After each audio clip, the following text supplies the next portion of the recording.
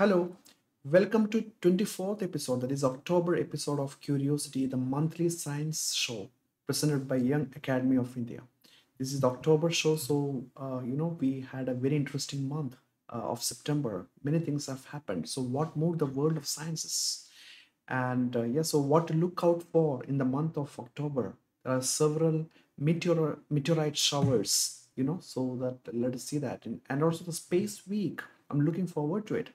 And what did I learn in the last month? That is what a quick recap. The Netherlands, the country, the Holland, isn't it? Amsterdam being the capital. It gives a Canada 20,000 tulips every single year as a gift. You know why they're doing that? As thank you note for protecting the Dutch royal family during the World War II. See how interesting gesture it is. I never knew that. Very interesting, is that? So gratitude is really important, to take in our lifetime as well, isn't it? So another thing which I learned is that the cigarette butts were designed such a way that there is a chemical reaction is happening when the smoke is coming through, so that its color changes. So it is again that is just it's a kind of a cheating, isn't it? The people think that wow, the poisonous chemicals of the smoke gets removed when you smoke through the filter, but that is not what is happening. It just changes the color because of the chemical reaction. The toxin, whatever, nicotine and other uh, carcinogenic things in the cigarette smoke reaches to your lungs, even if it is having the filter or not. It's immaterial, So that is also I learned it for the first time. And by 1900, you see, 1900 is more than 1 century back, isn't it? In the New York, one third of entire car were electric. I never knew that. It's a fascinating story, isn't it? And now that we are making a slow push towards the e-vehicles, all right? But way back in 1900s, one third. But somehow that that the trend has completely changed with this internal combustion engines. So there are several conspiracy theories going on that there is a push by the oil industry. So I don't know what to take or not, but still I find it very amusing to see that in 1900, one third of taxis flying in New York City were electric. And another very interesting thing is that the Mexico is the only country to protest the annexation of the Austria by the Nazi Germany during the World War. The Hitler's Germany completely annexed the Austrian emperor, isn't it? So the Mexico protested it. And as a thank you note, just like the tulip, Austria has a place named after Mexico. It's called Mexico Platz. It is basically a town square in the Vienna. I've been to Vienna 2 years back. So it's very interesting to note that again. It's a gratitude gesture. And another very interesting story is from New Zealand, which I heard first time. So two high school students in Auckland. So what they found is that they analyzed the advertisement claims of these commercial juice brands, which they say that the black currants in Ribena have 4 times the vitamin C of oranges. So that brand claiming that 4 times of the vitamin C comparing with the lime or orange. I mean, the it's preponderance of the propaganda, isn't it? Advertisement is everywhere, and these brands in the TV commercials say that if you drink just one glass, you will get the power, the vitamin C of 4 or 5 lime. So they tested and they found that it doesn't have not even a trace of vitamin C. Look at that, it's a high school students project. Then they filed a PIL with New Zealand court, and what they found is that the court fined the company New Zealand dollar of 217,500. That's a massive fine. That works in New Zealand, and why not? If it works there, it can work rest of the world as well. So scientific literacy is really important. That is kind of missing in everyday life, isn't it? So we should keep on questioning this kind of false propaganda of politicians as well as the advertisement. You know, and yet another thing which I learned is, of course, I'm looking forward to the James Webb Telescope. It is a precursor or predecessor to the Hubble Space Telescope. Of course, Hubble itself is a satellite, isn't it? It's of course it is still in operation. The Space Telescope. James Webb is the precursor. It is much larger, almost 8 times larger than the Hubble, and it is based on the infrared. And it's soon to be deployed in the rocket launch. Fingers crossed. All the astronomy fans around the world don't want anything mishappening happening on that launch. I don't think it is manned. It's completely unmanned rocket, scheduled to be flown on 18 December. I mean, just 2 months from now. It's basically a joint venture of NASA and Canadian Space Agency and ESA, European Space Agency. And yes, so the James Webb, looking forward to it. But by the way, what I heard is the James Webb. He was a military officer, and there is a lot of controversy about naming it as a James Webb telescope. The reason is that the James Webb has been accused throughout his lifetime as anti-gay and anti-homosexual, which is not right? Ethical, isn't it, in the current dimension? So there are a lot of opposition, and NASA is now reconsidering naming of the telescope. You know, so yes, so the people's legacy changes, and we really have to look at that, how the person ethical and moral behavior has been, right? Space Telescope is, there's no problem with naming it as a Hubble, because the Hubble is a famous scientist who first proposed that the universe is expanding, the Hubble constant. And yes, Hubble itself is looking for the expansion of the universe, so as James Webb too. James Webb is also going to look on astrobiology related, that this in search of life on exoplanets and exomoons. So we are looking forward to it. And what are the last month's major discoveries at a glance? So mRNA cancer therapy now in human trials after shrinking mouse tumors. That's very exciting piece of story. mRNA is the most successful COVID-19 vaccine too, isn't it? The Moderna vaccine, the number one in the world, is an mRNA-based vaccine. So that COVID-19, the research push is also, we are, the rest of the domains of our life is also getting benefit from what moved the sciences during COVID-19 crisis, especially with the mRNA vaccines, and the cancer therapy too. Breast milk of vaccinated mothers contains a COVID-19 antibodies. That's an exciting piece of information. So if you vaccinated and if you became a mother, so your, the baby is getting that antibody through the breast milk. Fantastic, isn't it? Female police officers are less likely to search a car during the traffic stop, but more likely to find contraband when they do it. So they are really very nice in heuristics, isn't it? Female officers are really smart. They outsmart the male counterparts, isn't it? There are multiple research in past as well that shows that the female doctors are unlikely to commit mistakes, especially the intricate surgeries. And also the female drivers are less likely uh, to get in the fatal crashes. Very interesting. So many things we are learning about the gender differences in human behavior, isn't it? Yet another very interesting story which I read is that criminalizing prostitution increases the risk to the sex workers and makes it harder to stop underage prostitution and sex trafficking. So that is the problem with criminalizing the prostitution in places where it has been decriminalized. And the study shows that decriminalizing or legalizing prostitution is way to go. Next is about suicides. The suicide, of course, there's a big problem everywhere, isn't it? So suicides among men decreased after Viagra became more affordable in Sweden. The affordability of Viagra is because the patent is granted for certain years, and when it gets expired, then of course it's no more patent. So generic Viagra is readily available in the market in 2013, I guess. Yeah, 2013. And when this patent is gone, so generic cheap alternative of the inexpensive alternative of Viagra is available in the market, suicide rates of men substantially reduced in Sweden. So you can guess the reason for the suicide in men, the sexual dysfunction. Very interesting story from Scandinavia.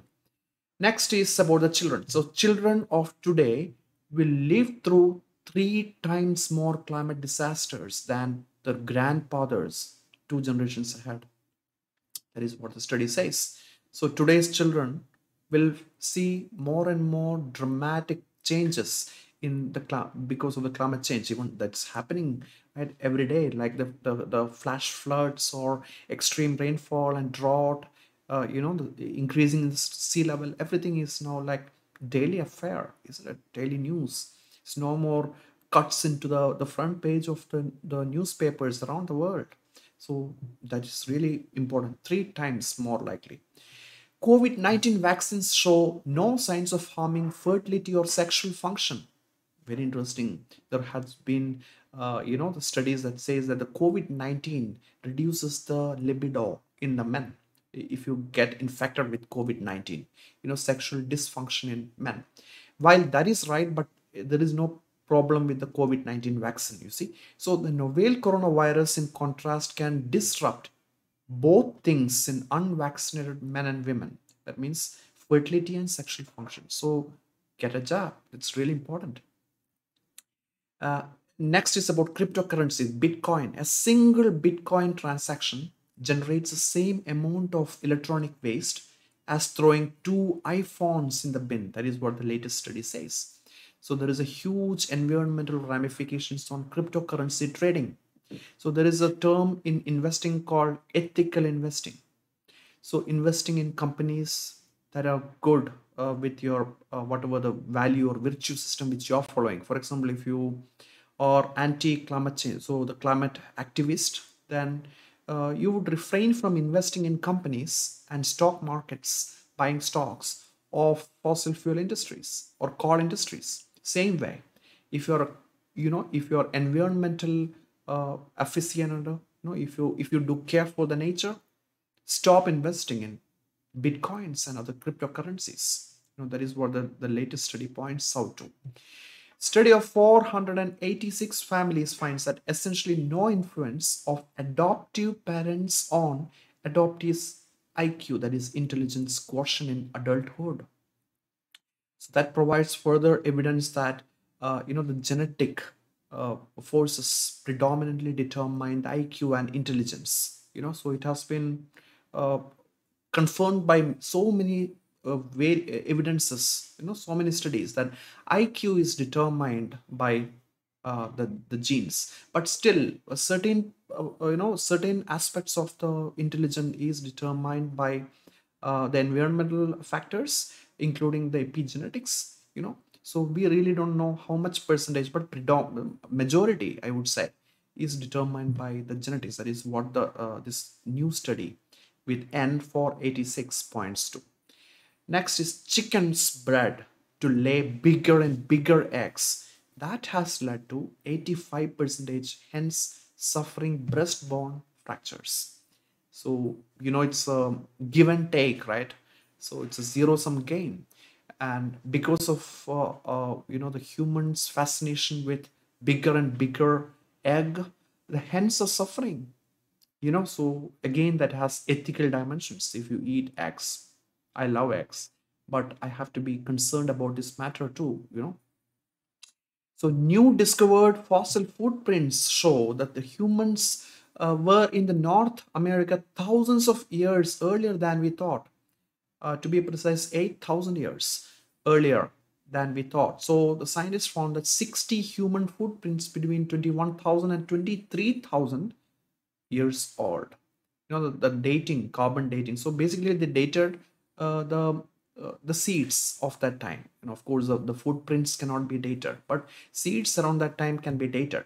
So it's very interesting about the southern parts of the continent, the New Mexico and the southern parts during the peak of the final ice age. That means massive ice sheets have already been formed around Alaska. So they might be living there for before the ice age has even began. Or how can you think that the human beings can traverse across the massive ice sheet?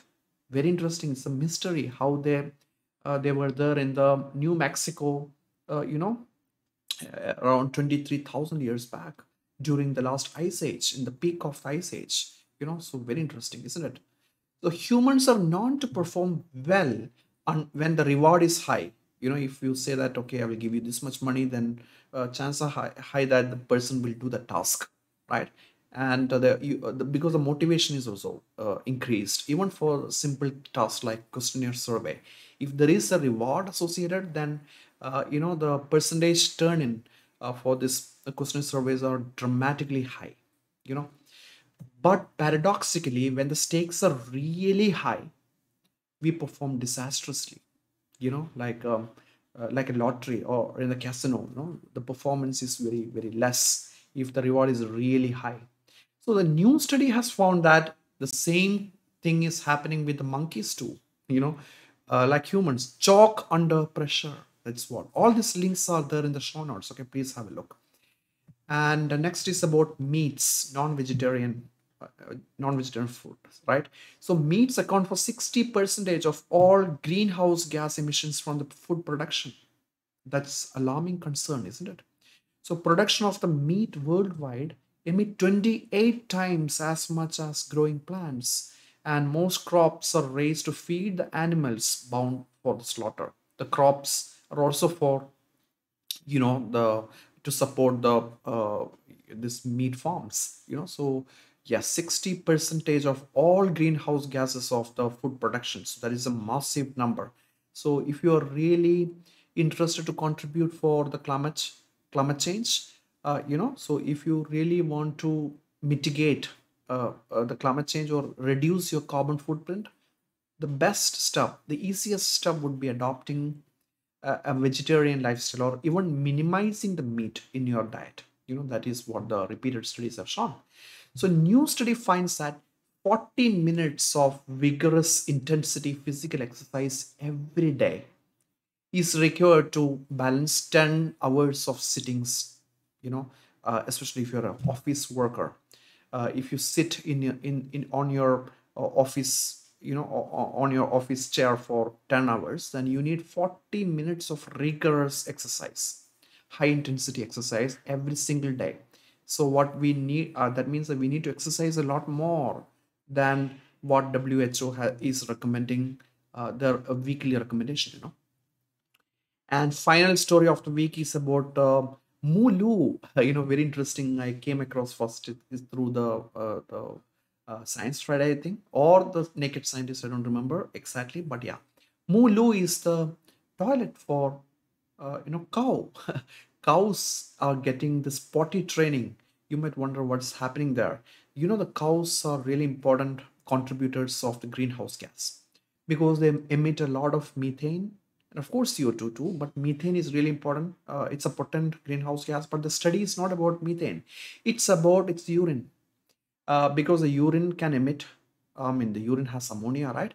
And what happens is the ammonia, when it actually goes to the soil, of course, the free ranging cow, they simply pee on the soil, isn't it? So the soil have got microbes. It converts ammonia to nitrous oxide, and nitrous oxide is third most significant greenhouse gas after methane and CO2. So that release of ammonia directly into the soil is a significant factor contributing to the climate change. So they toilet train through the reward, not the punishment but the reward. There is a punishment also. Read out the story, very interesting. Punishment is a water spray of few seconds, if you pee outside. But if you pee on designated area where its urine is being collected for further processing, then you get a reward. Very interesting. And they could able to, the cows are really fast learners, so you can check out that story. And of course, we have further stories, so many of the stories. We have a large number of moderators in the Facebook group, Young Academy of India. You can search out YAI, Young Academy of India. Please join the Facebook group. You will get a large number of curiosity-driven stories like this. Coming next is observances, general observances, coming in October. 1st October is Older Persons Day. All these are UN observances, Gerontology Day. Second is very important here in India. It is the Gandhi Jayanti, right? And also internationally too, it is non-violence, International Day for Non-Violence, UN International Day. Fourth is Day for Habitat Preservation, you know, the environmental preservation. And also the fourth starts Space Week celebrations, the week to celebrate the space missions and everything concerned with the space and astronomy, you know. Fifth is Teacher Day. Teachers like me, and many of the viewers are teachers. So it's an international day to celebrate our occupation. It's a service industry, isn't it? We are giving a service to the humanity. I'm also this through this curiosity. It's a mission of public education, isn't it? I'm educating others. Yes, so let us learn together by comment and be part of our lifelong learning community. Young Academy of India is completely free. Ninth is Migratory Bird Day, the day to celebrate migratory bird. If you ask me which is my favorite bird, I have one answer: Arctic tern. In its lifetime, it moves from the Greenland all the way to the Antarctica. I have seen Arctic tern in Antarctica and back. And do you know in 30 years of its lifetime how long does this Arctic tern travels? It's just 160 grams. It's super lightweight. It can the cumulative distance traveled is equivalent to 3 round trips missions to moon and back, going to moon and back 3 times. Fantastic, isn't it? 160-gram living creature. Migratory bird day. Ninth. 10th is Mental Health Day. 11th is Girl Child Day. 13th is Disaster Reduction Day. And 15th is Rural Women Day. Rural women are really important. The women in general, if you increase their education, the entire family is getting benefited. So you can transform the societies if you target the women. 16th is Food, the World Food Day. 17th is Eradication of Poverty Day. 24th is Media and Information Literacy Week. And that also celebrates the birthday of the United Nations, the World UN Day. And 31st is World Cities Day. Cities matter, isn't it? And observances of the astronomy, and whatever the observance now upcoming, all what I'm going to tell you, you can see that with your naked eye or just with a low power binocular. You don't need any telescope to see it. And there is a fantastic app called Skyview. I can recommend any day. And this is a free app that can guide you to spot. So you can actually mark onto your calendar these events, and you can go to your backyard and check out with the help of this app to spot these planets or galaxies or whatever. So it's a really interesting app. Yeah. And yeah, so 4th to 10th, I told you it is the Space Week. So this year's Space Week theme is Women in Space, celebration of women in space. You might remember the first woman in space was a USSR cosmonaut called Valentina Tereshkova. So she went aboard Vostok 6 in 1963, way back. And in India, of course, the first Indian woman in space is Kalpana Chawla. She went in 1997. She was born in India, but of course, she was a US citizen when she went. And in her second trip, that was in 2003, unfortunately, she couldn't make the return journey because of the Columbia disaster. So that is what. So it's a time to celebrate. We need more women in the space. Remember, not even a single woman set foot on the moon yet, till date. So I hope the international space agencies will send women to the moon as well. And there are several meteor showers in this month. Fifth is Camelopardalid meteor shower. 10th is Moon Venus conjunction. So in one frame you can get both Moon and Venus together. I'm looking forward to it. 14th is Moon Saturn conjunction, and 15th is Moon Jupiter conjunction. 18th is Epsilon Geminid meteor shower, you know. And 20th is the full moon day. And this October full moon is called Hunter's Moon, you know. Very interesting. I'm looking forward to that full moon day. 21st is yet another meteor shower called Orionid meteor shower. And 24th is Leonis Minorid meteor shower. Very interesting name, right? Leonis Minorid meteor shower. So by the way, this meteor shower, what actually makes it? Because the planet Earth moves around the sun in its own orbit, right? And certain orbit, these meteorites, what we call, are nothing but the rocks and dusts which didn't form the planets or the moon around 4 billion years back when the Earth formed, 5 billion years back, isn't it? So these are like failed star dust. And whenever the Earth passes through that space, in our solar system, we think that, okay, the meteors are showering. So that is why we can predict it. So it's very interesting. And because of a lot of meteor shower, I've decided to go to Kashmir in this month end. The last week of October, I'll be in Kashmir. And the viewers from Kashmir, drop me an email. We can catch it up, right? I'm just planning to camp in valleys of Kashmir in the last week of October. So, and also the 1st of November. So let's meet up. And next is opportunities. We have several opportunities. I've linked up the link. Please check it out. It's a Google Sheet. Anyone can check it out. And there is a link, one-click link to the application form. Some highlights of the opportunities include Swiss government scholarship for PhDs in Switzerland, and also Hong Kong PhD fellowship. DST Inspire Faculty Award is still, you can apply for it. Conservation Leadership Award, and there are several NIH funds are available. That is National Institute of Health. So check it out. All these opportunities and the links are in the show notes of this curiosity. And as usual, the Young Academy of India's Facebook page lists more exciting, a lot of exciting curiosity-driven research news every single day. Our moderators are doing a good job. Congratulations to all the moderators, including Mohabbat Singh and yes, so everybody, yeah, everyone is doing a great job for this moderation of our group.